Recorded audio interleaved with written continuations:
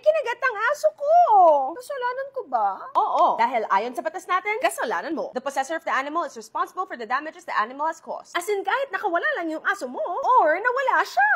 At take note, hindi lang si pet owner ha, pati ang possessor ng animal. Meaning, if you were walking your friend's dog, tapos nagkaroon ng incident na kinagat ng aso niya yung isang tao, kahit hindi ikaw yung dog owner, kasalanan mo. Pero, may exception dito. Kung kasalanan ng tao kung bakit siya nakagat at hindi dahil sa aso. And just like anything else, you have to prove it. Article 2183 of the Civil Code. So, kapag may kinagat, you must immediately report the biting incident within 24 hours to the barangay official, health worker, police officers, or yung government vets. And they will have to investigate and put the dog under observation. And if you refuse, mapafine ka ng 10,000 pesos! At syempre, kailangan mo tulungan yung dog bite victim. Plus, shoulder the medical expenses. And if you still refuse, meron ka pang fine na naman ng 25,000 pesos. Plus, the damages you owe to that person. So, I guess train your dog at huwag pabayaan na kumagat-kagat sila. This is Congresswoman Atty. Migs Nograles Ask Me, PBA Paano ba, Atty. Kanunay?